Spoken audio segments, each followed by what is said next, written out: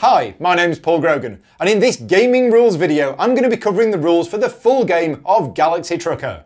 Now this video is the third in a series which will help you learn how to play the game. If you haven't seen the first two videos, I recommend you go and do that because there's a lot of information in them which I'm going to build upon here, and a lot of this video won't make much sense unless you've watched those first. So, on with the video.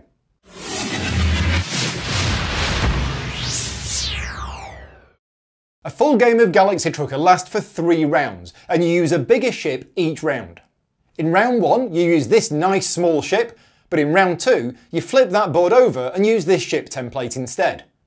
For round 3 you use an even bigger ship. Check out this bad boy. On the reverse of this is a special class 3A ship, which is described under the variant rules in the rulebook.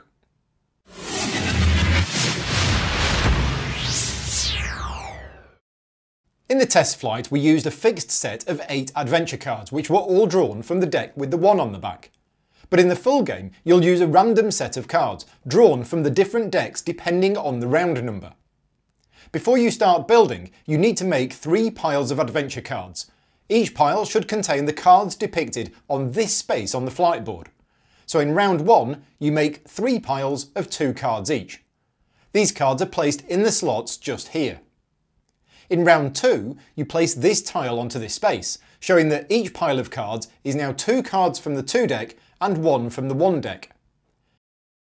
And in round 3, you flip this tile over and you make 3 piles of 4 cards as shown. Whilst we're looking at this tile, you'll notice some other differences from round 1.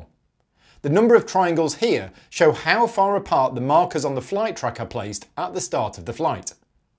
This shows the reward in credits for the order in which you finish, and the bonus for the best looking ship increases each round. Anyway, back to the cards. Thanks to Corporation Incorporated's Prognostics division, you are allowed to look at these adventure cards whilst you're still building your ship. Once you have added at least one component to your ship, you can take a break from building and pick up any of these piles of cards and look through them. You can look at the cards for as long as you like, but you must then return them to the same space in order to continue building. Or you can look at another pile.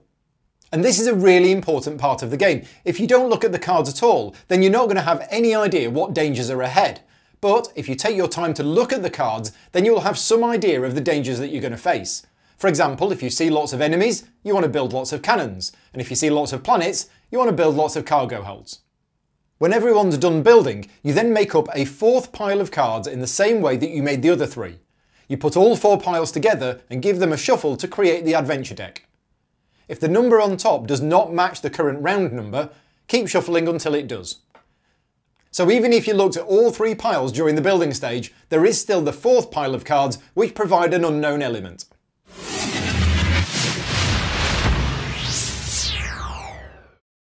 When building your ship, you can actually reserve up to 2 components by placing them in the top right of your shipboard. This is very useful, for example, when you draw a component that you really want, but just not right now. Once you've placed a component into your reserve area, nobody else can take it, and you cannot return it to the warehouse. And if you don't use any components here during building, then it counts against you as a lost component at the end of the flight.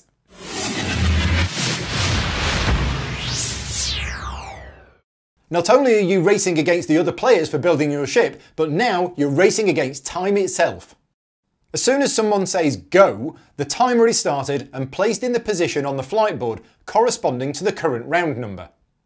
When the timer runs out, nothing actually happens, but then any player can restart the timer and place it onto the next circle. When the timer is on the number 1 space and it runs out, then a player who has finished building, and only a player who has finished building, may then flip it over one last time and place it onto the start space. This last flip measures how much time all other players have to complete their ships.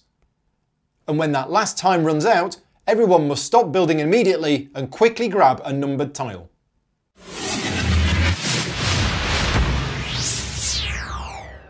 If you remember back to the first video, I showed you a couple of components that I said I would explain later.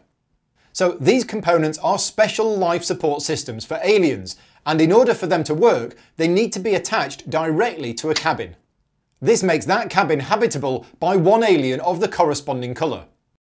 When you place your crew onto your ship, you don't have to use the life support system, So in this example, you could add a brown alien to this crew cabin, or instead, just place 2 human crew as normal. Note that the pilot cabin at the middle of your ship must always have 2 humans in it. And also, your ship cannot have more than 1 alien of each colour. Now, onto what these guys do. First of all, they count as a crew member for the purposes of the adventure cards, but more importantly, they have a special ability. The purple guys are a warlike species, and they will increase your cannon strength. They will add +2 to the total cannon strength of your ship as long as the cannon strength you have is greater than 0. And the brown aliens are great engineers. They will add 2 points of engine strength to your ship as long as you have an engine strength greater than 0. A quick word of warning, if your ship loses a life support system and this leaves an alien in a cabin that can no longer support it, you lose that alien. But don't worry, the poor little fella doesn't die, he just leaves in an emergency escape pod. He'll be fine.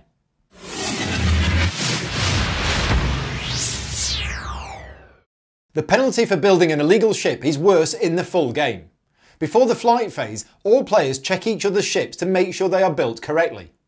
Any components that are removed because of a mistake are placed on your shipboard and will count against you at the end of the flight.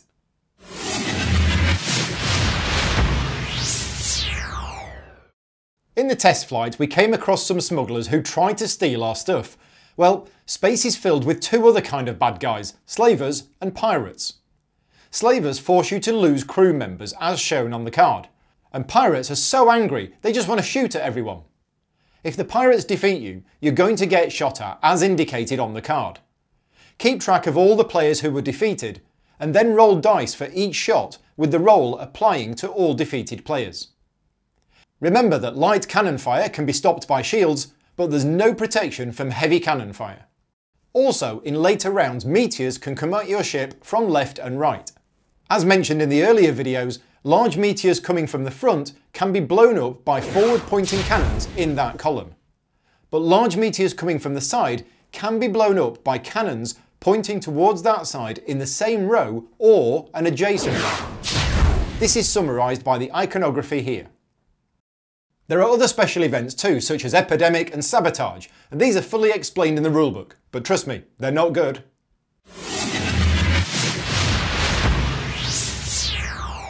In the full game, if things go really badly, you may have to give up before you reach your destination. You can give up in one of the following 4 situations. 1. You lose all human crew. This can happen if your crew get captured by slavers, or a meteor blows up the last crew cabin, or you could even voluntarily choose to lose your last crew for an abandoned ship. 2. Open space with no engines. Thanks to the laws of physics, which cannot be broken, inertia will keep your ship floating until you reach your destination. But if you come across an open space card and you have no engines, then you have to give up. 3. Getting lapped. In the rare occasion that your ship on the flight track gets lapped by another player, you have to give up. And 4. You can actually choose to give up after any adventure card, but you must do so before the next card is revealed. If you give up, you remove your marker from the board and become a spectator for the rest of the round. You receive no bonuses for the order in which you finish, and you also cannot win the bonus for the prettiest ship. You do, however, get to sell your goods, but only at half the total price rounded up. And you still have to pay the penalty for components you lost along the way.